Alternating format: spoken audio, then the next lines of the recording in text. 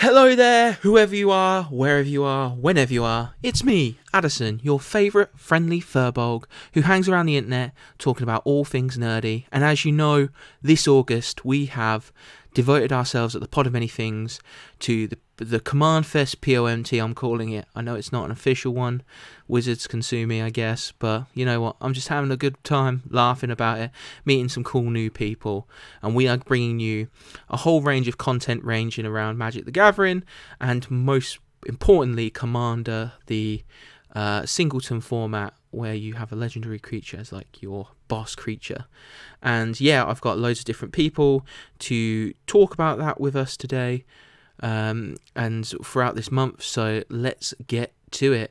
Astral, how you doing, my friend? Doing well. How you doing today? I'm alright, I'm okay.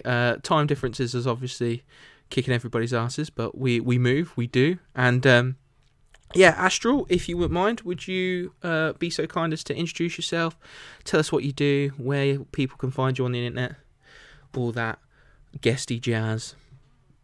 Absolutely. So my name is Astralsflame. I am an MTG Arena and Commander content creator. I do a lot of streaming on Twitch and some YouTube video with some TikTok and Instagram content on the side. Primarily, you can literally find me everywhere at Astralsflame. Just don't forget the S between the L and the F. Otherwise, it's not me. Yeah. I used to try to go by Astralflame, but unfortunately, every platform that I tried to get that name on, somebody else had it. So it's the same with us. Like, well, with me, when there was multiple of us when we first started the podcast, but like there's like a Twitter handle that's literally sitting on the Pod of Many Things. So we are Pod O Many Things. And my friend just takes the piss all the time, saying like we can't afford the F and stuff. It was a joke for a long time, but yeah, so I feel your pain there, buddy, when people have a name, and I don't know if it's one of those ones where they've not used it either. It's like those people who sit on cool usernames. I'm like, why do you do this? Like, so yeah, I feel like there's tons of reasons why they do it. It's either inactivity or they just do it because like they just want it. It's the sake that someone else has it and no one else can have it. Yeah, some people even like I remember hearing that some people used to sit on like usernames of like people who were going to be famous, so like like YouTubers. So like I don't think Ninja had this problem, but say Ninja the streamer, like they had the original like Ninja Twitter handle to sell to them later on when they were like big. It was crazy. But I heard about that. But yeah, mental. So today on this episode of the Pod of Many Things, does MTG the Command Fest episode, we are talking about how you win without winning, the social dynamics of Commander, chosen by Astrals, a title that sounds very much like a university thesis, and I'm ready for that level of depth. However, we have to do the chaff stuff first, and we have to ask the questions that we're asking everybody in these episodes when we get to meet them, to kind of get to know them, have a little bit of a fun icebreaker. So the first question I have for you, Astrals, is which commander are you playing at the moment? Ooh, I generally switch between it, but my most played commander right now is Zeator the Incinerator. Nice. I like to fling big things. Oh, well, you found a home here. I am a starting green player. Like, my favourite card used to be just Stampede. Like, I just used to be like, I'm going to play, like, Stampede, and now all my creatures get, like, what, +4/+4, and Trample? Cool. I feel like that's game over? Cool. So, yeah, I'm an original green player, so I understand that. So, yeah, you're playing, sorry, Zinator? Did I get that right? Zeatora, right. Zeatora, the Incinerator, and then... so that's the new Capenna Jund, like Dragon Warlock, isn't it? The one, the Demon Dragon, the boss of the Riveteers. Yeah, in my arena deck, my friends call it my punchy lesbian deck, because it's like filled with professional face breakers, Jaxis, and like all the like women who are like fighting with their bare hands. Beautiful. So I've got Zeatora. I've got Zeatora's Envoy as well, because that card is insane. I feel like people sleep on that card so much because they're like 100%. Like, oh, it's so expensive. I'm like, one, it's not, because Blitz exists now, and two, like I can just pull a card off the top of my library, and if it's as much damage as I did, like, I get to just play it. Like, yeah, like, there's not many things. Like, I can't, because I pumped it up a couple of times. I think I managed to play, like, Junji of the Sky. Yep. Like, just so I just had a Menace Dragon, Black Dragon on the field. I'm like, yep, we move, we do. So, yeah, that was really fun. Our second question is... what commander do you not like facing on the table? If you get into a pod and the person's playing that commander, you're like, oh no. To be honest, I don't really have a commander I dislike. Yeah. You're a better man than me. It's really more like a specific card, and it's just like, even if the card is played, like, I'm fine with the card being played. It's just so. Like I said, it's not a commander I hate. It's a card. I really dislike Mycosynth Lattice. What? Why? Yeah, so it's a really odd story from like 12 years ago in my university days. I'm totally fine. The card being played in a pod, Yeah. play it, whatever. I just have a distaste for it. Like, you have trauma. Yeah, like there was one person in my university that all they played was a Staxi mono white deck with Mycosynth Lattice in it, and all they would do was be like, hey, Mycosynth Lattice. Sorry, it wasn't mono white. It was Boros, my bad. Because what they would do is Mycosynth Lattice, everything's an artifact. Mm-hmm. They then slam down Darksteel Forge. All their artifacts are indestructible. Great. Yeah. And they'd be like, here's a Vandal Blast, here's a Armageddon, here's a anything to destroy all artifacts. And it's like, that's all their deck did. There wasn't a creature that they set to play. Like, they could play their commander and swing in, but like, it just, the whole point was like, I'm just gonna blow up your stuff. And like, I'm fine with Mass Land Destruction. I play with Mass Land Destruction. What I'm not fine with is like, you set out to do it on like turn 4 and you don't let the game play out. Like, you know, use it as a game ender, not as a, I'm just going to do this every turn so you never get to play at all. Kind of people who play land destruction are straight up psychopaths. I'm sorry. Like, I need them all taking away in white coats, because whoever like decides, like, you know what I'm going to do? I'm going to destroy lands. It's like those people who go like, who have cards that are like exile 2 permanents. Like, and it just says permanents, it doesn't say non-land permanents, and they choose land. It's like that bit in Watchmen where it's like, they're not locked in here with me, I'm locked in here with them. Let me out, let me out. Because it just scares me. And then my last question of the 3 is, what is your dream commander to make a deck for, or your dream commander deck concept? Or because we've messed about with it for a few guests now. To be honest, I've kind of built my dream deck, and that's like my Ziatora one currently. I was always looking for a deck that had table interaction, played dragons, chucked big things, did like the Jundiest Jund thing you could do. Yeah. So the deck plays big stuff. It gives it haste. It has a good chunk of dragons from like AFR, Kamigawa, Ziatora itself, like sneak attacks in the deck. I run the Baldur's Gate Dragons. I have dice rolling in the deck with Vexing Puzzle Box, Delina Wild Mage, and like the Baldur's Gate Dragons. I play Descendant to Avernus, so I'm making the game speed up. Everyone's getting treasure and taking damage on my turn. Big things are being flung. I even have the initiative in the list, so there's a way for everyone to start binge and delving into the Undercity. And it just is, yeah. I don't know how it all works together, but it does. Yeah, I'm just like, is there a keyword he's missing? I'm like trying to think. Like, you take the initiative, he becomes the monarch. Don't have the monarch. I tried to get the monarch on the list, but it was a little bit trickier, and unfortunately, space constraint is a thing in a card deck, surprisingly. Yeah, like, so you do, because obviously you've got to fill it with like all those lands and those like dual lands to get value. And all those artifact rocks, those mana rocks, like, just, yeah. I was reading and watching actually some things about the 101st cards, and I was like, oh my god, like, I didn't realize that, because like reading those cards as well, they're so good. So seeing them like cut from the list was like, man, that's insane. Like, there are cards stronger than that, you know. Card to cut's always the 101st. The last one's always the toughest. I will absolutely say that. Fair enough. I'm not. I've got my precon. I've opened it. I'm looking at it. I'm looking at tooling it into, because it's a Quantum Quandrix. I'm tooling it into Volo to make tokens for days. Like, I want tokens for days. I want like, I just need a Titan of Industry now. Like, and I'm actually almost good to go, because then I can just copy 2 of those when those come out and things get fun. I have it in Historic Brawl on Arena, because if you want to play Commander on Arena, you play Historic Brawl.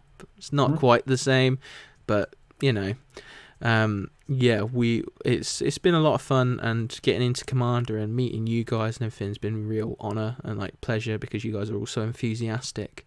So thank you very much. And segueing, because ideal segues, the social aspect that we're going to be talking about. What do you mean by that then? Let's define that first. What do you mean by the social aspect of the Commander format? For sure. So Commander is naturally a 4-person game. Sometimes it will be 3. The odd time when you're doing, if you want to sit in on a tournament or just battle versus one-on-one friends, you know, there is obviously the 1v1. There's the 3-person. Primarily, it does end up as a 4-person game, or 5 to 6 in larger friend groups. But when you're dealing in that multiplayer, as the majority of the format does, that is a social dynamic game. Functionally, you're not just playing by yourself, or, you know, just sitting at arena playing against someone else across the screen you can't talk with. You are playing with other people in a group that you're talking with, communicating with, and ideally having a good time with. And I'll say ideally, because obviously there's always those pods that just kind of go like, I just need to get out of here. Yeah, those pods that implode, and I was kind of talking about that when we talk about casual versus competitive EDH. Like, one of the things that I do think about Commander, one of the reasons I'm really drawn to Commander when I watch content creators for Commander, like Tabletop Jocks and stuff, is that social chatty aspect of it. Because I've played Standard and Modern, and I've played at like drafts and tournament-esque like mini local game stores. In the UK, there's not many like tournaments and stuff. Like, you go into the cities if you want to do that. And I don't live in a city, so yeah, it's in those environments it's naturally combative. You are like there to win, and you're gonna get salty, and people aren't really gonna talk to you apart from telling you that you're dying, like, sort of thing. Whereas one of the things I really like the look of with Commander is the idea of this pod of friends just together playing, talking as people take their turns. And some people argue that it looks a bit rude, but because some people look like they tune out. But like, I feel like the idea of being able to talk whilst playing in a more casual sense and be a bit more like friendly with people as you play is a lot nicer. That seems to be the really big draw of the format. And it's not just the game. When I've talked on Twitter and stuff and talked to you guys, like, I say you guys because eventually I will be one of you, like one of us. Like, it extends past that, extends past the game. So it's a very social like format, and I do really enjoy that. Do you think that is one of the reasons why Commander is so popular? Because there's that like more social aspect than that competitive aspect. 100%. I mean, I will say there certainly is a competitive side to Commander. I'm personally not in on the CDH side much. I have a few friends that dabble in it, and I will say even the CDH side has their level of enjoyment, friendship, and community to delve it in. Like their view and aspect on the game is not so different from casual itself. Both sides very much like it. You're here to talk, to play, and enjoy. While decks on the Commander side are obviously extremely optimized to play to win, they do their thing. Decks on the casual side also want to do their thing. They want to pop off, be able to have a good time in the game. They want to do crazy stuff and look good doing it. Exactly. It's just a difference of how you kind of get there in the two different play styles. But 100%, like the social aspect of just talking with people, interacting with people, and that sort of friendship that derives from the game, or the friends you get to make along the way while playing the game, even just playing with old friends too, is just a nice touch. Because you're talking with people, you're having a good time, you make jokes. Whenever I'm playing in games with friends, like I'm usually dropping like a good couple puns or doing something shenanigans that the table's gonna be like, well, I don't know how this is gonna work, but we'll find out.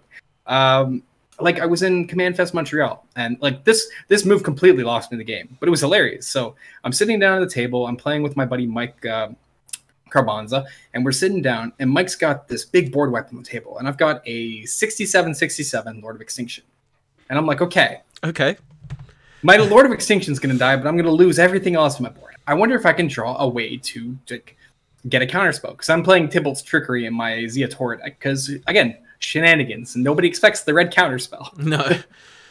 So I sacrificed my Lord of Extinction to a greater good. I drew 67 cards. I forgot to count the number of cards in my deck. I had 53 cards. I decked myself. Oh no. I literally watched an Elder Dragon hijinks where Brian Kibler did that to himself. I think it's their most recent one. Brian Kibler had I think but his was through tokens. He had 60 odd creatures on the board.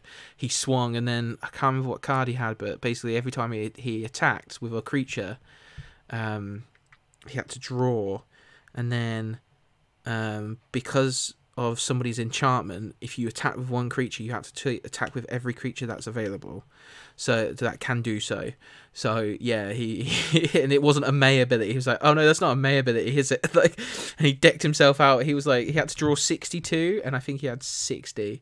It was like, no. Oh, and it's heartbreaking. It's heartbreaking, but it's a good story. They were all laughing and joking, and I can imagine it was the same at your table when you were like, yo, I'm gonna try and draw for this. Yo, let's go. We had a good laugh about it. I mean, how often do you see a Jund player drawing 67 cards in his turn? Who do you think you are? Blue? Ugh. Exactly. So yeah, that's funny, and I do like that. And I was talking to Donnie from the Filthy MTG Casuals about his episode was about casual and what does it mean to play casually versus competitively. And one of the things he did say, and I think this feeds into your episode as well, is and we kind of thought about it, was the story of the game is a big thing. And I think whereas with that in his episode, it talks about how that feeds into the casual environment, because you're kind of joint storytelling the game together, not in a D&D sense, but this is happening, this happened, this was funny. Because I think having that connection to people in terms of the social aspect is also really strong and powerful. Do you agree with that? That the story of the game is something that really brings pods together, especially pods that play regularly? Oh, 100%. Because at that point, an ideal Commander game, even in C or competitive, whether in competitive or casual, an ideal game is a game when you get to have fun. The definition of that fun may be different depending on the pod you're playing and who you're with or what you're trying to go for. But if at an end of the day, everyone can say, hey, I got to do my thing, try my thing, attempt to do my thing, in the sense of, you went to combo off, but it was stopped. But at least you got to experience what your deck did and at least attempt to try. No one likes the game where it's I play a land and then I don't draw anything and I can't do anything for the Commander game, right? That's not fun. That's not exciting. That's not interesting for any player. What's interesting is when you can engage in the table, you can interact with the table, you can make jokes from the table.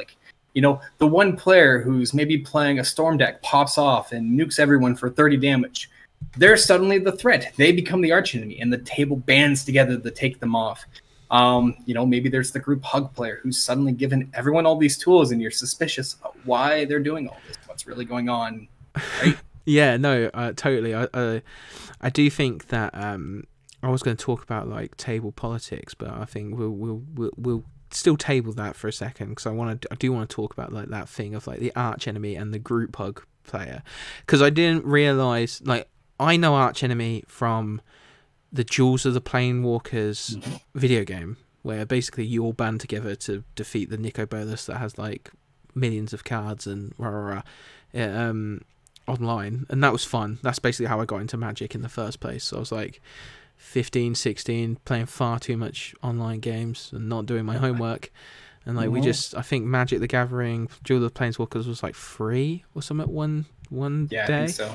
And we were like, oh yeah, we'll play that. And then we genuinely got like hooked. We like went to FNM and stuff like that. So yeah, so let's talk about the arch enemy first. So the arch enemy is a term that comes from the format where all the players are banding together to defeat a single player. But in Commander, that's basically where you threat assess and you go, this person, and you start doing those politics to band the table together and get them to try and eliminate that player or kowtow that player as much as possible, because sometimes eliminating them is also not the best move for everybody. They're like, they are the arch enemy, but reducing them to 0 hit points makes us that Spider-Man meme again, and we're all pointing at each other.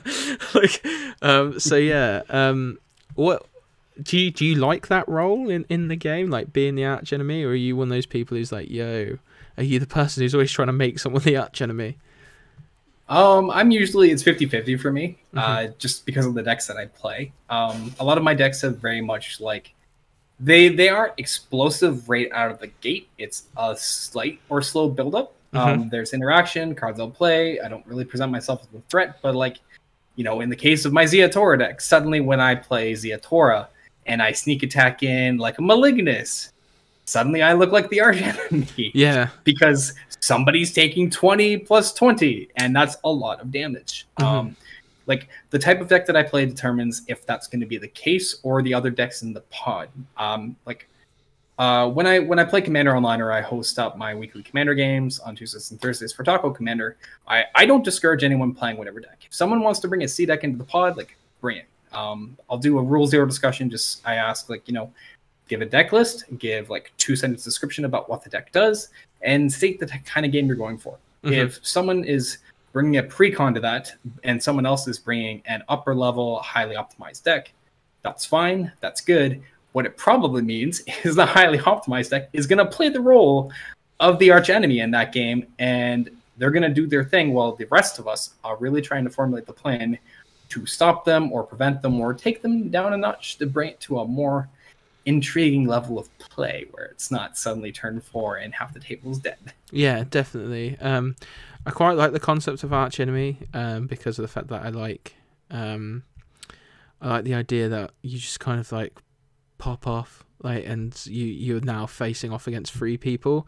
I don't know why. This is where my like tendencies come in. I'm like, I like them odds. Let's go. Like, and I know I'm in trouble, like back against the wall. Like, oh my god, because you're playing blue, you're playing red, and I don't even know what you're doing over there. But I know I'm going to try and do anything. You're going to counter me. You're just going to do damage. You're just going to poke at me for like, and then you're going to do whatever you're doing over there. And then you find out they're playing like black-white suppression, so you're just there like, I can't do anything.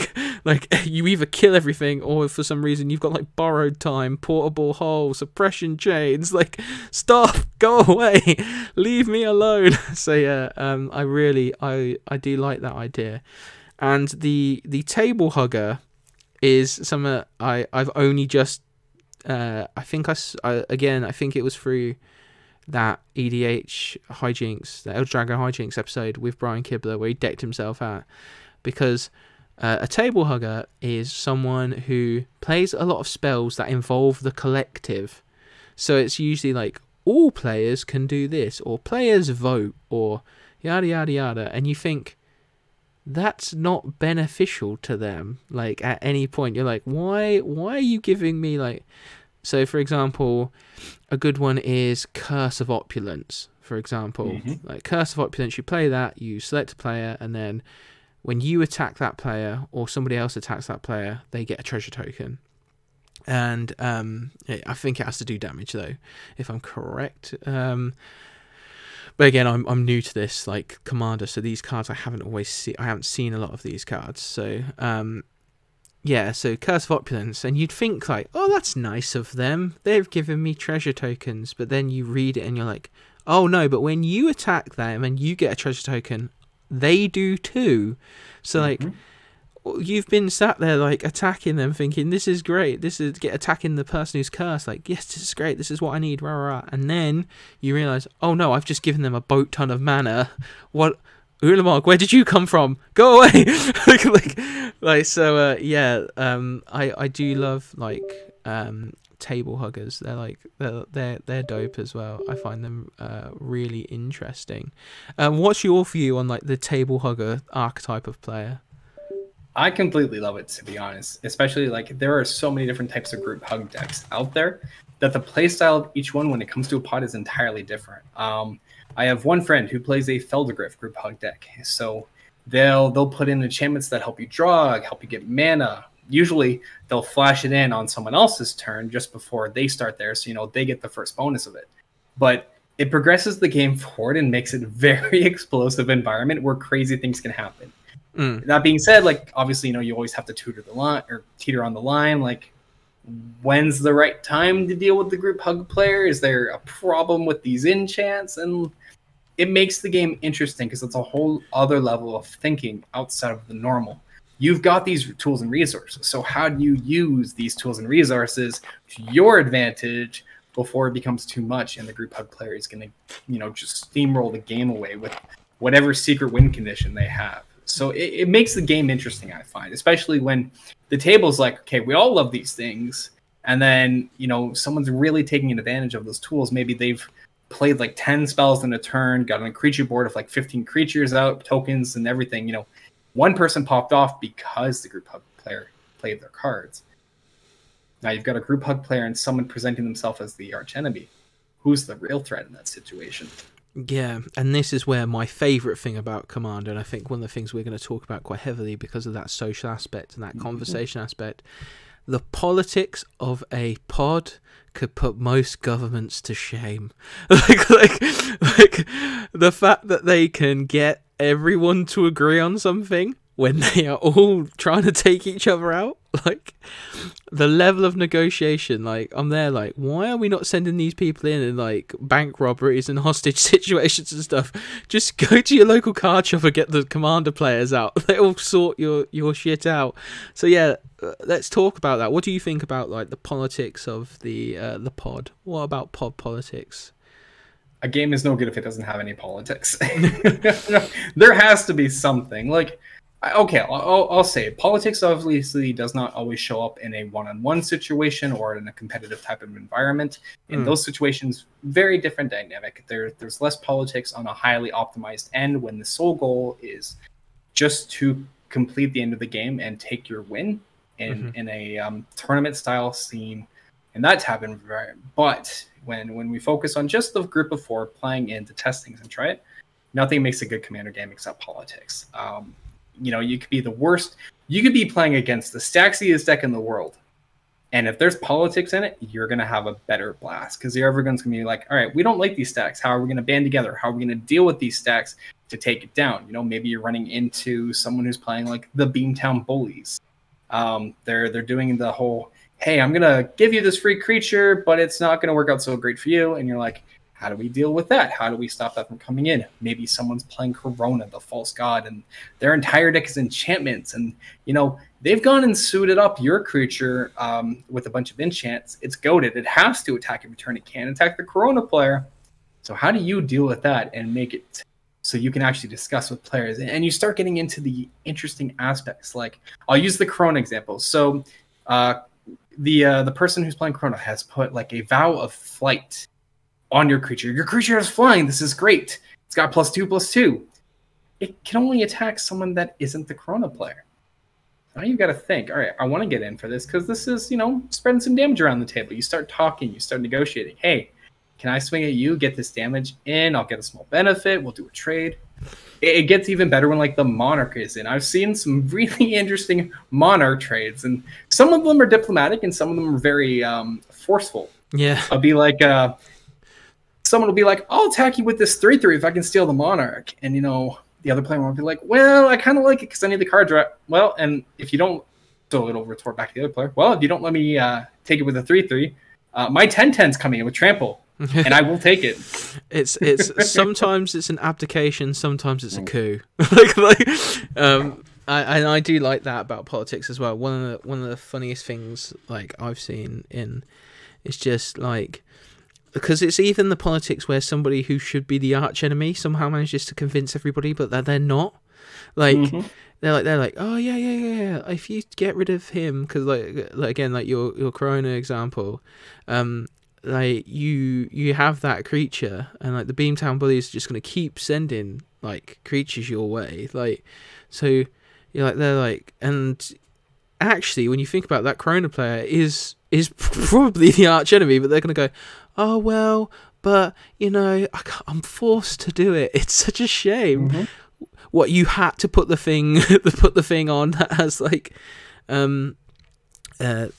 you had to put all your enchantments on this thing. You had to Voltron this thing up to be like massive. Why didn't you just leave it as it was? Oh well, you know, like I love that bit of politics as well, like the deception. Like I've never seen Friends, apart from when Among Us was really popular in the pandemic. I've never seen Friends like lie to each other so much as they do in a commander pod. So like, yeah, it's not a big deal. Like, dude, like. I know from like standard and modern and stuff, as soon as a Scoot Swarm hits the deck, you get rid of that thing. Like, it does not stay on the board. And I've genuinely seen my foes just sit there going, well, it's not that big a deal. Like, I'm just going to turn them into mana dorks. And everybody's like, oh yeah, that sounds fair. And you're like, what? No! Like, stop! What are you doing? like, I don't know if you understand what's happening here, because like as well, the funny thing was that it was a Ginny Fey deck that I saw somebody do it with. So it's like they're just like Scoot Swarming all over the place, and then you're like, and everybody's just suddenly like, where did all these cats come from? Like, oh, I wonder where. Because my kind of going back a little bit, my commander that I hate seeing, even though I've not played a lot, is Krenko. Like Krenko, the mob boss, because Krenko like has the most insane curve I've ever seen. The bar chart of Krenko is like, or the line graph of Krenko is like, it's all right, and then suddenly you look and you literally just turn away for a second to look at, like, say, your graveyard, and you look back up at the table and you're facing down 30 goblins, and you're like, where did you all come from? I don't even understand. It's not been that many turns. Like, so it's just like, it's that thing of like doubling exponentially that I'm just like, oh my god, I don't understand. So yeah, I love the politics of the game, and I think that social aspect of like conversation and like group strategy and group think is like so powerful to make the format successful. Well, even on top of that, it functionally can change how decks work as well. So one of my games I like to discuss when talking about like how to win even when you lose type of situation, like I did not win this game. I was playing the Beamtown Bullies, and I was in a pod with a Okun coin flip deck with its partner. There was a Toxrill and a mono blue commander. This was in a pod with Adam the Gathering. Adam's playing Toxrill. And, you know, we're all doing our rules zero discussion. We're all being like, okay, yeah, let's try it out. Like, we don't mind playing against Toxrill. Like, yes, the commander is powerful, but it makes for an interesting game because you have to learn how to deal with the Toxrill while managing the other players. And, like, I'm playing the Beamtown Bullies, and, like, I have my deck style to give people helpful things like Titan of Industries or Avengers of Zendikar. And then if they get too far ahead, then I will give them the leveler. As I coined the deck, it's called I'll believe in you up until the point you're about to win, and then I'll level the playing field. And it's very fun. It's everyone's like, oh, you're so nice. Thanks for this Titan. Thanks for this. And then when they're about to do their game-winning move, it'll be like, upkeep, here's a leveler. Enjoy. Peace, I'm out. Like Jack Sparring your way out of there. Like, remember this is the day. Yeah, that's so fun. And in this game, it was super weird because, like, usually when I, like, one of my win cons to take someone out of the game is, like, give someone a World Gorger Dragon, you know, exile their entire board, I'll take back control of it and then kill it, and then they don't get their stuff back, or the leveler. In this case, the World Gorger Dragon was in my bin. I actually gave people a World Gorger Dragon, and then let it die, and then all their stuff came back, because when World Gorger Dragon poofs away the board, it wipes away the slime counters on the creature that Toxtrol puts on. Oh, what? So it resets their board state back to when they could actually keep their creatures large. So I would run a couple untap strategies and ways to keep the Worldgorger Dragon going back into the bin. So I'll be like, your turn, here's a Worldgorger Dragon, all your slime tokens are gone. I'll bury the Worldgorger Dragon, get your stuff back at the end of the turn, and I'll keep it back in my graveyard. Rinse and repeat on each of my friends' turns, as the Toxtrol was the arch enemy. And then, when it came around to the near the end game, I had to give the Toxtrol player the Worldgorger Dragon so they could stop playing spells in their turn. But it's like, usually I would go to win with the Worldgorger Dragon. Instead, I was actively saving the table with the dragon. I'm trying to figure out how you've managed to create Flicker with Worldgorger Dragon. Like, I'm like, what? You've literally just made a Flicker deck with Worldgorger Dragon. What? Like, so there's some nice counters you got there. Shame if they all just disappeared. More or less, yeah. It's so the deck itself operates on using a few older cards like Despoetic Scepter, Teljalid Stylus, just these random permanents that say target permanent you own. Doesn't matter if you control it, it's if you own it, you bury it. Doesn't matter who controls it, it's just you bury it, it goes into the graveyard. Or like Stylus is like, put target permanent you own on the bottom of your deck. Usually these would be terrible. But in this situation with bullies, it's like, okay, rinse and repeat. Yeah, in a deck that uses your own monsters against you, yeah, that's perfect. Because exactly, that Riveteer's Rampage deck is one that I've actually been looking at because of Beamtown Bullies and because that's the second commander, isn't it? Because it's got the other dude who makes everything have blitz, but then however many times he's been cast, you reduce the blitz cost by that much. I'm like, that's insanely good. That's insanely good. It's super fun. So I'm looking at that. I'm looking at Exit from Exile and Verondis because I'm like, I need, because I'm making Tovalar, a werewolf deck. I need Gruul stuff. And Rondis has the better Gruul stuff, like land base and artifacts and stuff. But Exit from Exile has Jeska's Will and some other really fun cards. And I'm like, ooh, you look nice.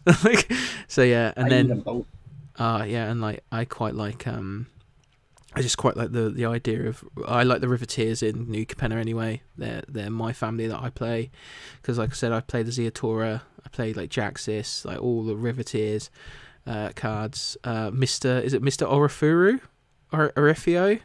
Orfeo, yeah, Mr. Older. Yeah, the guy who you just go, right, he's on the board. Oh, by the way, everyone's got doubles. Enjoy.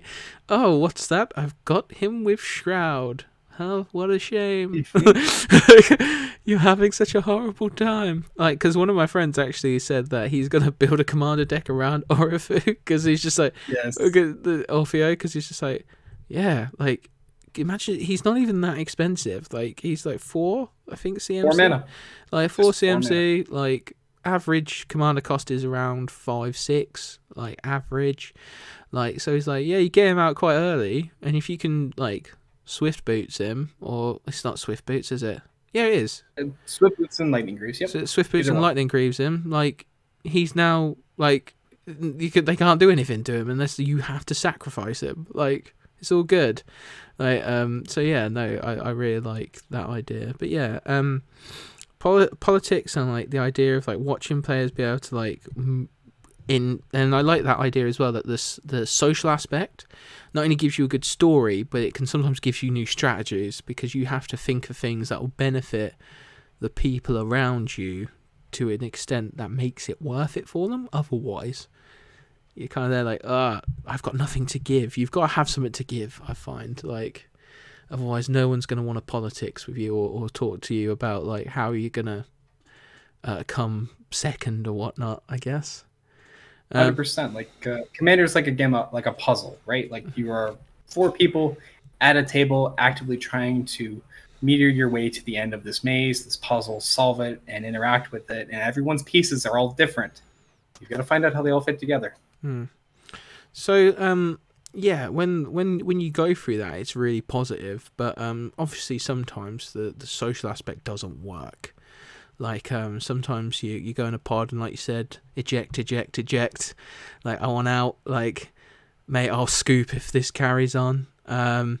What do you think leads to that that problem, that when communication breaks down and stuff? What do you think can lead to that? So there's usually a couple of things that kind of lead to that. It's either prior discussion is not much. 90% of the time, I'll use that as a very rough statistic just based on personal experience. So don't quote it as actual, but No, we're just talking about experiences. Don't worry. Yeah, just from personal experience, about 90% of my games have been good because there has been good discussion. The only time for the 10% that it's been bad has when the discussion either hasn't occurred or was very minor. And sometimes, this doesn't always happen because some people just don't talk or they're not 100% upfront.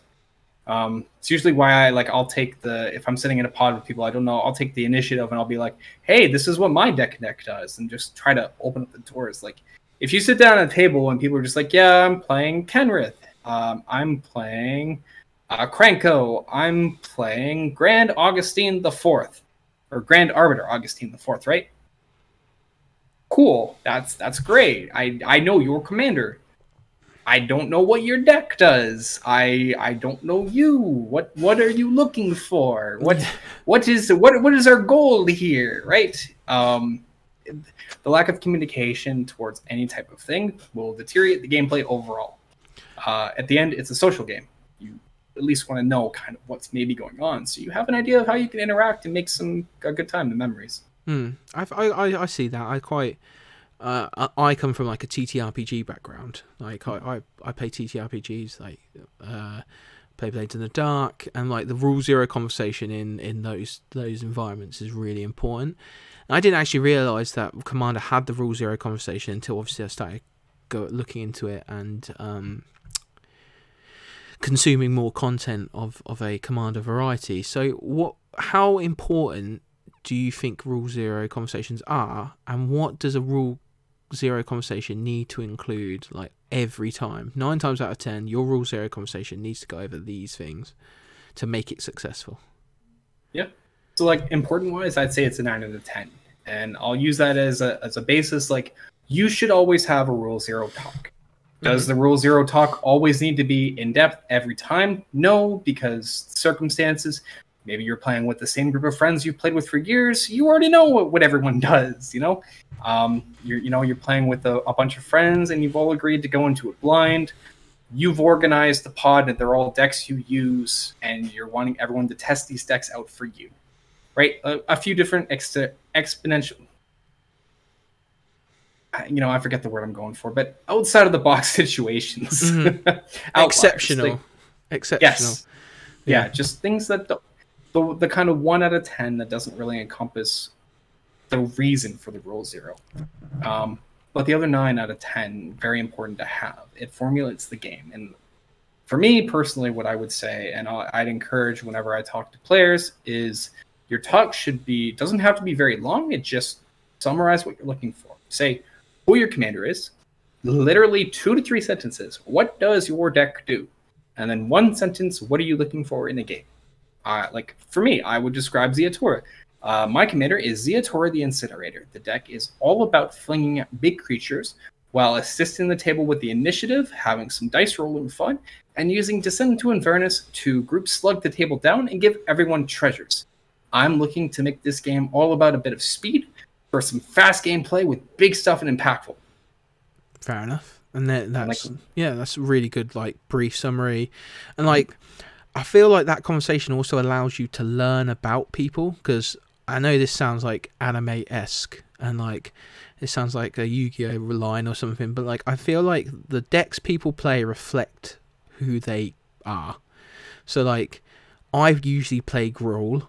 Like, I play big stompy werewolf boys in every, if I could play them every standard format, I would. Like, werewolves are my favorite thing in fiction, and like they're like the first real like gimmick that I ever went like, being able to flip and transform cards is like the coolest thing to me. So like, that tells you that I like to swing, and so I'm going to be an aggressive player, and like maybe talk some shit and find out, like I might mess about and find out that somebody's got hands for me, like I might run my mouth a bit, but like I'm out to have a good time. I'm not like galaxy brained, like playing Joda or anything like that. I'm just there like, yo, I'm going to swing at you, and if you block, you block, and that's a shame. Whereas like somebody who plays like, I don't know, I'm trying to think of a commander that's like really tricky. You get the idea that they're like really tricksy. Brina, I find the Silver Quill one is like when I see somebody throw that down, I'm like, you're either like really intelligent, like, and like being really sneaky here, or you really like birds. And I'm pretty sure it's the other one. Like, I'm pretty sure it's the former. Like, I hope it is, like, because otherwise none of us know what Brina does, because your thing reads like a bloody Shakespeare play, and I teach English. like, so yeah, Brina players, like, and then other things as well, like players who like a lot of interaction, like, and like people who like to leave mana up. Like my deck is about leaving mana up during your turn, doing things during your turn. They're a bit greedy, and I like them. Like you learn things about people via the decks they play. So those little snippets also give you things like conversation starters and stuff like that. Like, oh, so like why Descent into Avernus? What's really, like, because you've even named a card, so you can be like, that seems like a weird card to put in there, like, why would you do that? Rah, rah. Like, why the initiative? Surely you don't want me getting bonuses. And then like it also gives you like almost like conversation trees you can go down, like, if that makes sense. No, 100% it does. Like, at the end of the day, Commander's social, right?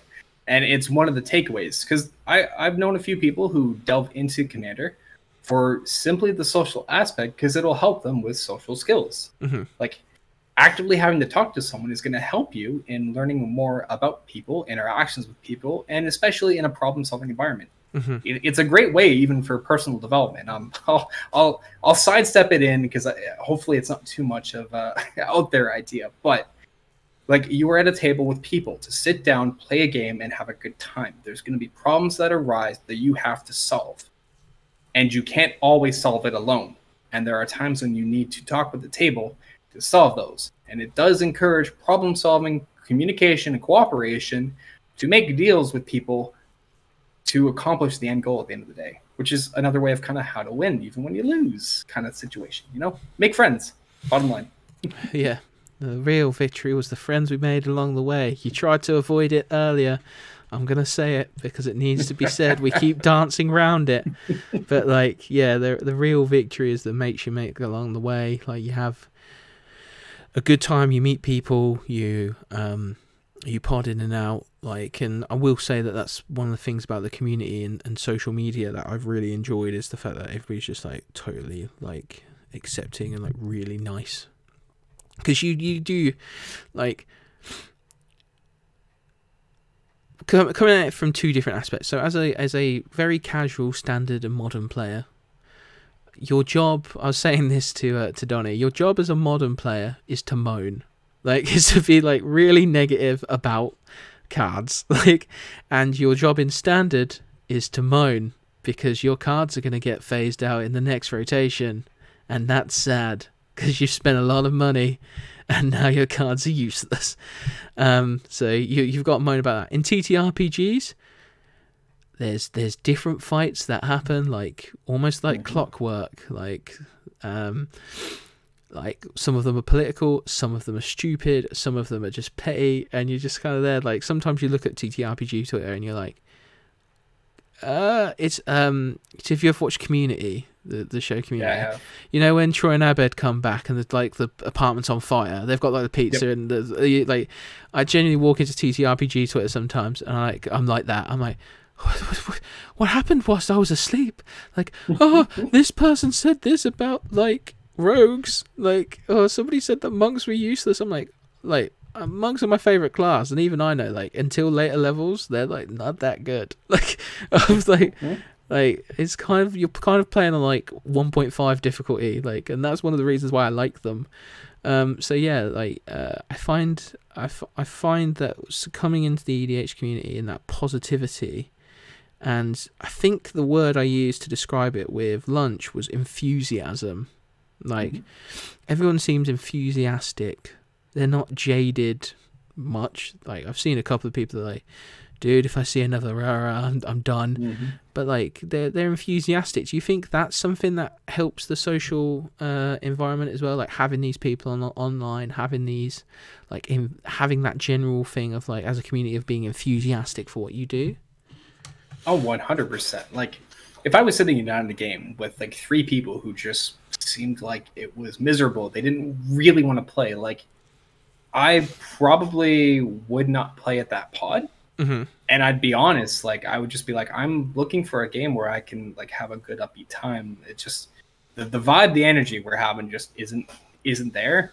And isn't for me. You know, yeah, and there's nothing wrong with saying like, hey, I don't think I can play in this pod. It's just not feeling for me. Like it is okay to say no. It is another way to win even when you lose, because sometimes you just need to accept, like, you know, pods sometimes just don't work out. You're not always going to agree with the pod, and it's just better to excuse yourself out of a pod and go find somewhere where you are going to have a good time. And I do think when the positivity comes into a pod and everyone's extremely enthusiastic, you were in for an amazing time, because everyone's going to be like all bright-eyed and bushy-tailed about what they're playing, what they're doing, especially if everyone's like, you know, jamming a new card, has a new deck, is trying something different now, right? Like it brings that energy up to a whole new level. You could be playing like, I'm trying to think, I don't know, Halvar. You're playing mono white artifacts with Halvar, and you've just finally gotten in a Cauldron Complete because it was $7 and you made some money because of commissions. I don't know, but you just got this Cauldron Complete and you want to try it out in the deck, and you know,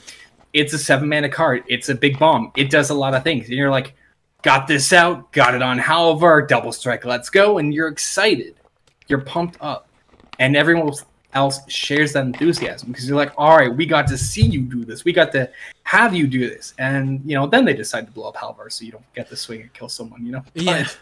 The point is the enthusiasm and energy is there, and if everyone in the pod brings that, it takes it to a whole other level. They see you do your thing and they're like, oh, that was cute. Yep.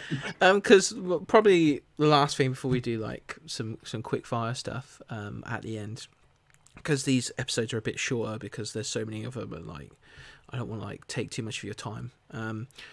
Is one of the things I also noticed about Commander, and I kind of got told off because apparently it's still a bit of bad etiquette, but like I'd seen a lot of other people do it, and maybe it was because of the fact that I was new, but also as well, people like reach over and look at cards that they think are cool and then get like jazzed up about those cards. Obviously you ask and stuff like that, but again, in the competitive sense, in like my modern days and in my standard days, leave my board alone. If you need me to tell you something, I will tell you, right? Like, because obviously I need it where it is. Like things are gonna happen in a minute because I'm obviously optimized to like do crazy stuff all the time. Whereas in Commander, one of the things I really like is like when people like pick up a card, they're like, oh my god, I've never seen that before. They're like, oh my god, I've never known that you could use it like this before. Like, and they pick it up and they start reading it and they start going, that's so clever. You did something like that's so cool. Like that's such an awesome thing to see, to have happen, to like to do, like to like pay somebody that like respect and go like, oh no, your deck's fucking cool, like let me see that. Like obviously you gotta be nice, don't bend their cards or anything, but like yeah, you know, that's it's just so cool to like see everyone a bit more like open and relaxed and casual and social because of the fact that like yeah, I come from a competitive section of MTG and I went to TTRPGs, and TTRPGs are all that. Like it's about like grabbing your friend's character sheet and telling them, well, why don't you try this? Like try this, do anything.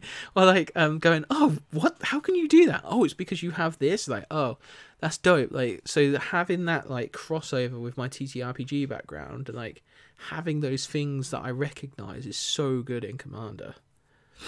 Oh, 100%. I'm like you. I do a lot of standard, I do modern, a bit of pioneer and legacy, and that scene is very different. You know, your board state is set. If you want to read something on your opponent's side, you know, either they will read it or you'll ask permission. The commander is very different because everyone's so close and so social, right? It's a very relaxing. I don't want to say lax. Lax isn't really the right word, but relaxing environment for people just to jam a game. You know, you play something really sweet. Maybe someone's never seen it. They want to pick up, they want to read it because they've thought about something they can do for it. Like I see that with a card called Tortured Existence. And I know the name doesn't give it any due credence, but it's a really cool card that some people don't know about. You can pay a black, discard a card from your hand, and you can return target creature card from your graveyard to your hand. And it's like $2. It's this really off-the-wall enchantment that no one really sees, but when it's played, it's really sweet because now you have a way to, you know, instead of like the $150 Full Wrath Stronghold, for $2, you can recycle cards in your bin and put them back to your hand for more.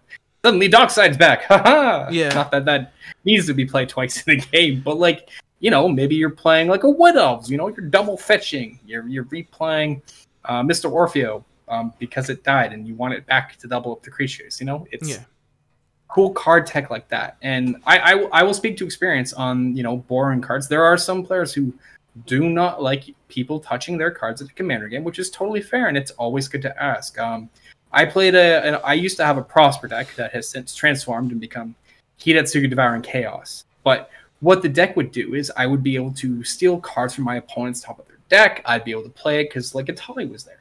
Yeah. I got to play a Mana Crypt from one of my opponent's decks. And, you know, I asked them, like, hey, can I have the card? I brought it to my side of the field. When I was tapping it and stuff, I was slightly doing a little flick with it because that's what I do with my own cards. Like I'll flick it down a little bit, nothing to damage, but you can slightly hear it. And the player expressed like, hey, do you mind not doing that? And I said, yeah, hey, you know what, I get it, it's your card. So what I did was, just out of respect, because it was their first Mana Crypt, it's a card, I'm like, here, you know what? Just to make sure I don't cause damage to it, why don't I just let you have this? We'll set it off to the side, and I'll just make a token. No harm, no foul. And like, yes, the card was fine at the end. Like, actively, like, don't damage other people's cards, obviously. No, totally. But like, if someone has a concern about you handling the cards, like, speak up. Like, I had no issue with them mentioning that. Like, if I am handling your card and you are worried something's going to happen to it, like, I would never, but I respect, because it's someone else's property. It's their card, their enjoyment. Speak up and say it. Yeah. I'll pass it back and work out something else for it. But like, it happens. And even that's a social aspect, like, to pay attention to, right? Because there are cards where you take someone else's permanent, and you do at the end of the day need to be respectful of their stuff. Yeah, totally. I totally get that. And like, that's part of the social aspect, is like setting your boundaries and like being able to speak that up, like, and talk and do what you need to do to not just like protect your property, but also protect your time. Like, you're here for a time, a good time. Time is valuable, man. Like, we don't get a lot of it. We don't get a lot of free time. So when it is happening, like, and we are getting to play, like, of course we're going to be pissed if it's not what we want it to be. And like, as long as it's not like you're just throwing a fit because you're losing or somebody's interacting. Like, I know for a fact that when I make my Volo deck, like, I'm going to get Volo out like twice. And then eventually I am going to have to like resort to like shapeshifters and be like, because the dude he's got a great beard, but he's also got a massive forehead that the red dot sight just appears on straight away. And like, I could either like get really mad about that and be like really like, or I could just be like, you know what? That's fair. like I got to play him a couple of times. Yeah, I got my, let's say I managed to get like my Frost Links off, so I've tapped 2 cards till till my next turn, pretty much. Dope, cool. Like, it's just one of them things where I'm just like,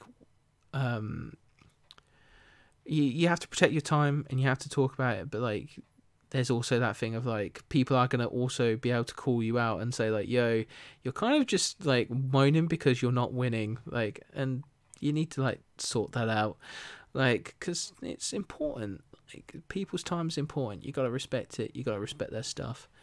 Like, especially if it's like a pod that you don't play with very often, and they've welcomed you in. Say it's like 3 friends, and they've seen that you've got your mat and everything. Like, be respectful. They let you play. Like, you don't have to like take their shit, but you do have to like realize that they didn't have to do that. They could have just played free player, you know. So I'm a big proponent of like the social aspects, and I think you're right. It's like really important to set that up as soon as possible with Rule 0 and stuff like that. 100%. So, Astrals, it's been a pleasure. Thank you very much for your time. I've really enjoyed speaking to you about the social aspects and how we win without winning in Commander because of that social dynamic. So, Astrals, for the people at home listening, watching, etc., etc., can you do the thing again where you tell us who you are, what you do, and where we can find you on the internet? Absolutely. And thanks again for having me. It was a really great time. No, it's You great. can find me anytime. Let me know if you ever want to do anything else, like please hit me up. Will do. Awesome. Like I said, my name is Astralsflame. I stream MTG Arena and Commander. You can find me on Twitch, Twitter, TikTok, Instagram, and YouTube at Astralsflame on all platforms. I'm usually doing something with MTG, so come in, hang out. I'm always looking to talk. Even hit me up on Twitter. Shoot me a deck idea. If it's about Dungeons and Dragons, that's the brand. People love it. Hit me up for it. I love talking Dungeons and Dragons. Dungeons and Dragons. Yeah. And as usual, I've been Addison, your favourite friendly furbog who hangs around the internet. And yeah, a massive shout out to the EDH community, the Commander community, for taking me under their wing at this moment in time, letting me like talk to them about stuff. People like Astral, people like Donny, Bird, Lunchbox, all these people who have been so kind to give me like an hour and a half of their time to like walk me through this, which has been great. And so with that, whoever you are, wherever you are, whenever you are, I hope you're safe, I hope you're well, and I hope that you're enjoying whatever it is you do, whether it's reading comics, manga, drawing, playing Yu-Gi-Oh, like looking at your Funko Pop vinyl collection, whatever you're doing. I hope it brings you joy, I hope you're smiling, and I hope you're doing it with friends, okay? Look after yourselves. Peace. No, the record button. I'll have to cut that bit out.